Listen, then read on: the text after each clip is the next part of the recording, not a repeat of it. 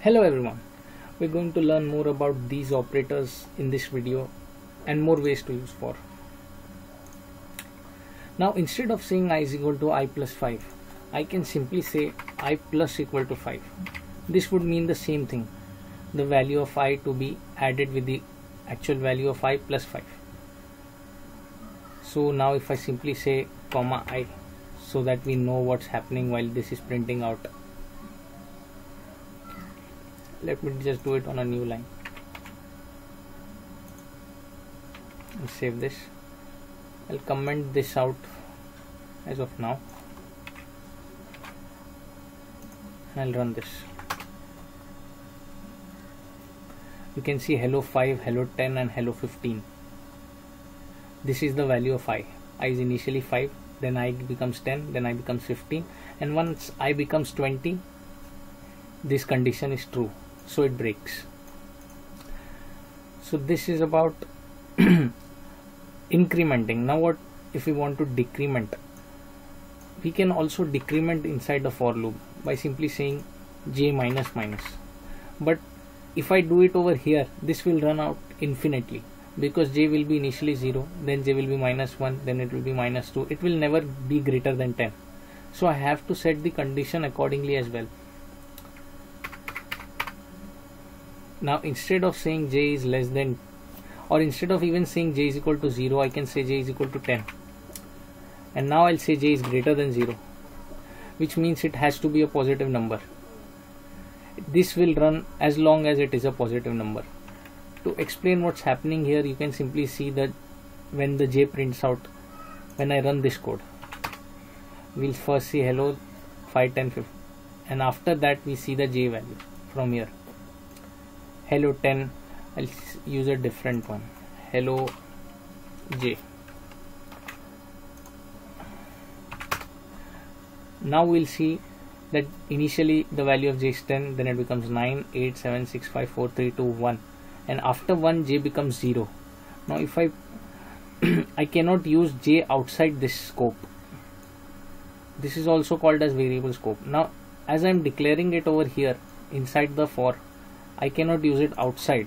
If I say fmt.print j, this will give me an error, because j doesn't exist outside. It will say undefined.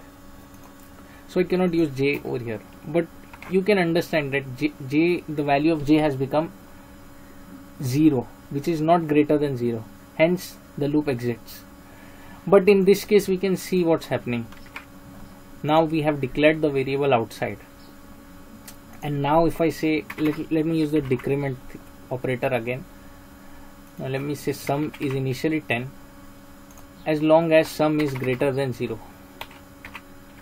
Print sum. So now we can see it will show 10, 9, 8, 7, 6, 5, 4, 3, 2, 1. It stops at 1. Now if I see what the value of sum is outside the loop, because I'm declaring the variable outside, so I can use sum over here, and I'll see that the value is 0. You'll see that the last value is 0 now. I'll simply also type in here to make it more understandable. So if I run this, we can see that up till here we have the loop, and after that the loop exits and we see here 0.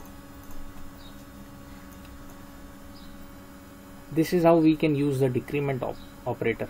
The decrement operator simply means j is equal to j minus 1. If I write this inside the loop, this will happen twice. So the loop will iterate only half times, because once it enters j is 10.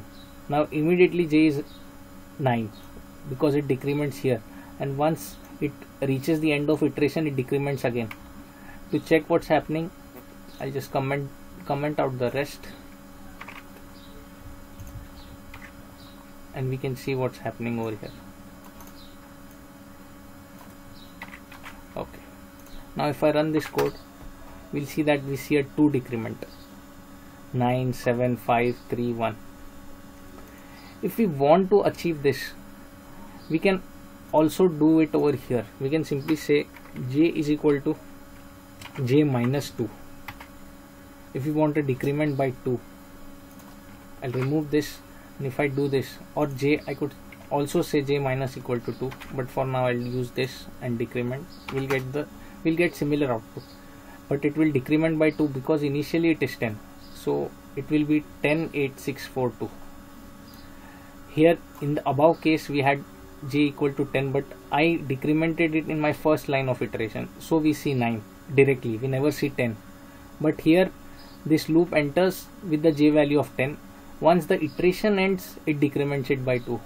I hope you're getting the difference here.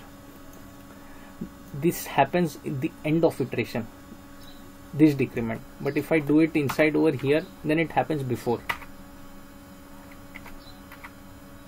And I could do the same thing with increments too. I can simply say j is equal to j plus 2. So this will increment j value by 1. I'll make this 0 again, and I'll say less than 10. So this should print out 0, 2, 4, 6 in that order. As you can see, I'll run this code. As you can see over here, J0, J2, J4, J6, J8, and then we have J10, which is not less than 10. So the loop exits. This should be all for this video. Thank you for watching.